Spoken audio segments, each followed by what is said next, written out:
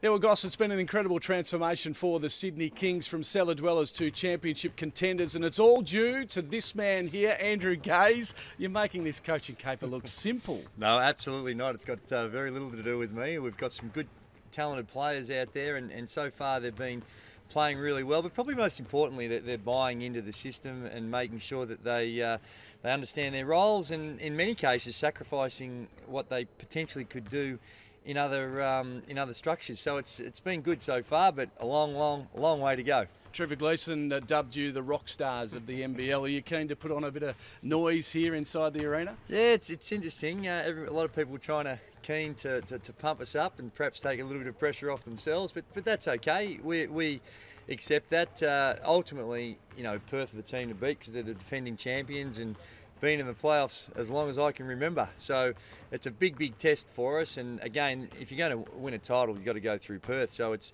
going to be a huge challenge playing 2 games in a relatively short period of time. So we're looking forward to it because I think it'll give us a good gauge of where we're at and what we need to do to compete against a mighty team like Perth.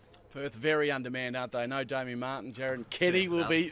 They are very undermanned, Andrew. A lot of teams would love to be as undermanned as what they are right now. They've got enormous talent, so don't get conned by that. Come on, mate.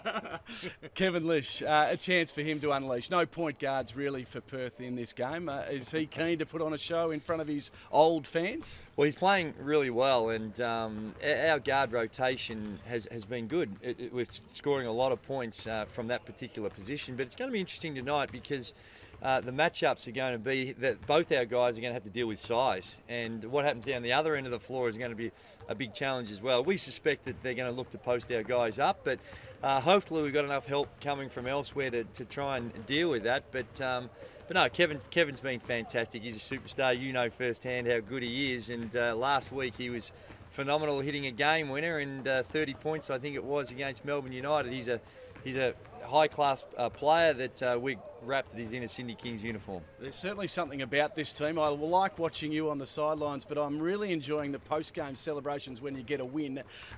Would you dare do this on the centre of the court at the end of the game if you get the win tonight?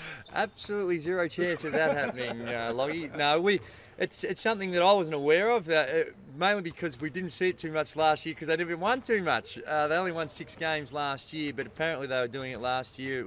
It was new to me, but I love it. I think we see it in a lot of other sports here in Australia. It's very much part of our culture that when you have a win, you go in and enjoy it. And you know, my mantra this time with the Sydney Kings has been all about just having fun and enjoying each other's company and making sure that we develop the brotherhood. And you know, I think that goes. It's all part of it. Well, remember one thing, Andrew. The Kings of the Jungle here wear red, okay?